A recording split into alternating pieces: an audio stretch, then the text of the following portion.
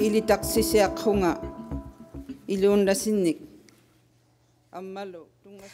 Governor General Mary Simon delivered part of today's throne speech in Inuktitut. She is the first Indigenous person to fulfill the role. Today's speech promised to get answers on what occurred in the country's residential schools.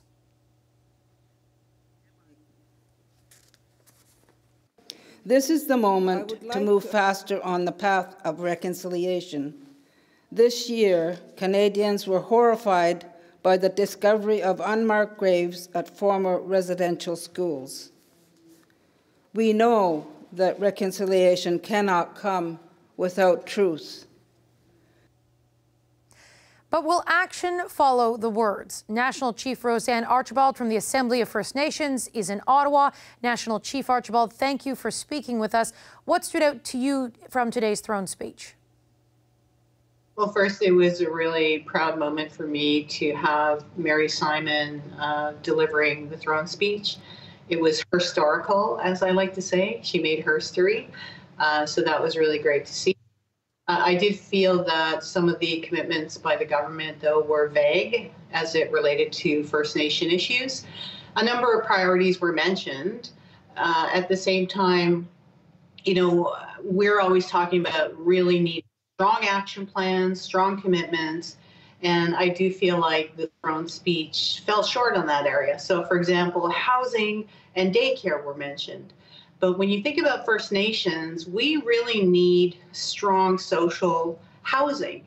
There just isn't a real economy in some First Nations. You know, having first-time home ownership means very little to a First Nation person. We really need strong social housing in that regard.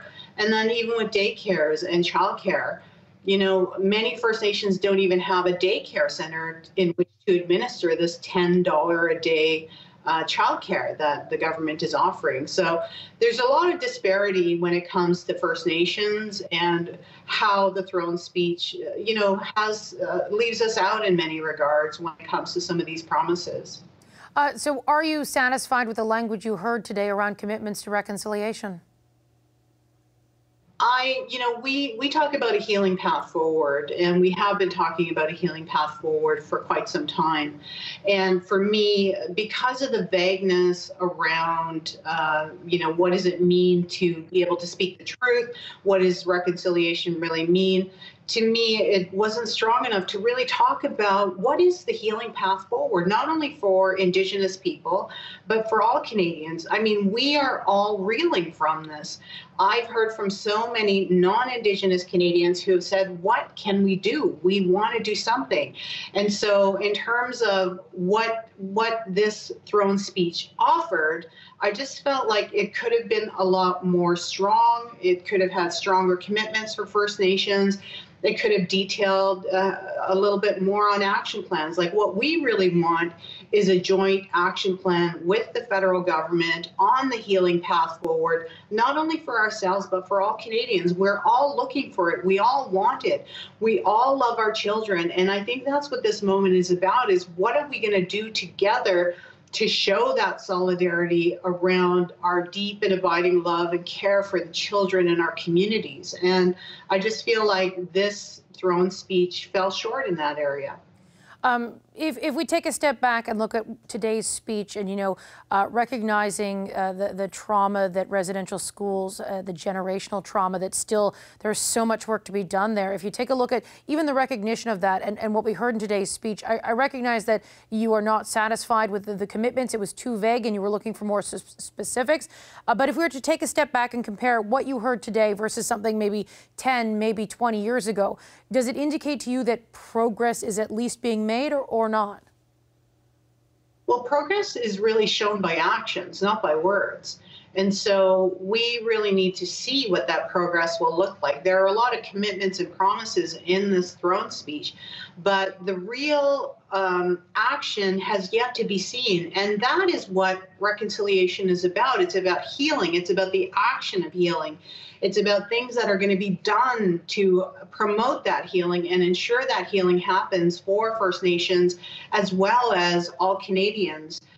You know, the healing path forward is really about making sure that we're walking shoulder to shoulder, standing shoulder to shoulder, and saying, hey, these genocidal and colonial policies have not worked. They have destroyed our communities. We are saying that, you know, this is genocide, which has happened to our children. So now what we have to do is really start talking about how we're going to change that. What are the policies and laws that need to change in this country to make sure that we are actually changing the course of history and investing in First Nations? You know, I've said this many times, Katie, that this government, not this government, but all governments leading up to this government have invested billions and billions of dollars in destroying our communities with bad policies, you know, that outlawed our language, that took our children, that continues to take our children today.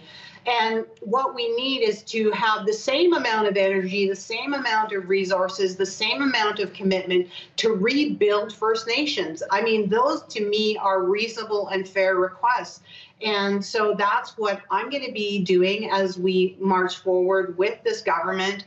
And hopefully we will find that reconciliation in terms of standing shoulder to shoulder with them.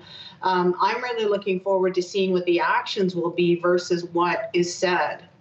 An action that this government is going to be judged on is whether it can come to an agreement on, with you as well as with the organization run by Cindy Blackstock, on compensation for First Nations children who were discriminated against in the child welfare system. I know talks are happening behind closed doors. Can you give us any update on how things are going? Is there an update on how things are going? We don't have an update as of yet. One of the bright spots of those discussions was that everyone agreed that former Senator Murray Sinclair would help us, that he would facilitate our discussions. And we all have a great deal of respect for him, and he's highly regarded by everyone. So I'm hopeful that having him involved will start to move us forward in a significant way where we can get to a settlement. And that has yet to be seen, though. All right, National Chief Archibald, thank you so much for your time today. Thank you, Katie. Take care.